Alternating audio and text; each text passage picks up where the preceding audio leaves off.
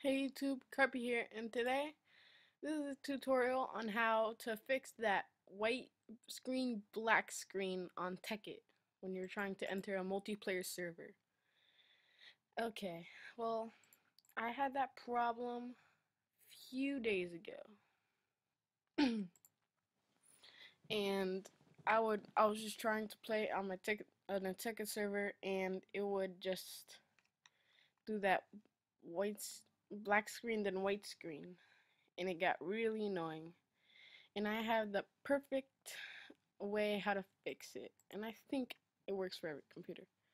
Okay, so what you have to do, you have to basically look on, well, I think this is for Mac only, or I don't know. Just find how much memory you have. Like, for me, I have 4 gigabytes on this Mac. So, onto options, this has memory to allocate.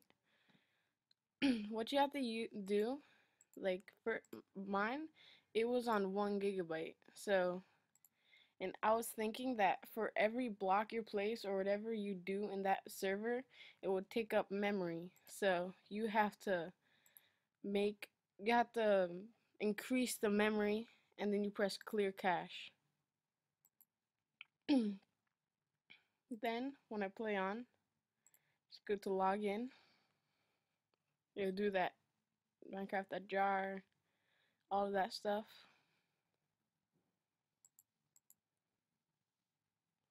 And it'll load all the mods up again, but it's good because you don't have to redo everything. You just have to um do the just increase the memory, of course. And this is a little preview of server I'm gonna what server I'm gonna do a let's play on. That's creepy. Okay. So take take take it. Okay.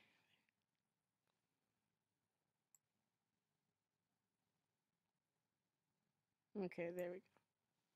Okay, that's creepy. Okay. I play McCraftWorlds.net. It's a pretty fun server. Okay.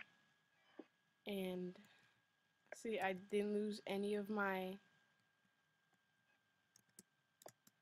of my buildings. It's all here. Nothing to lose. And that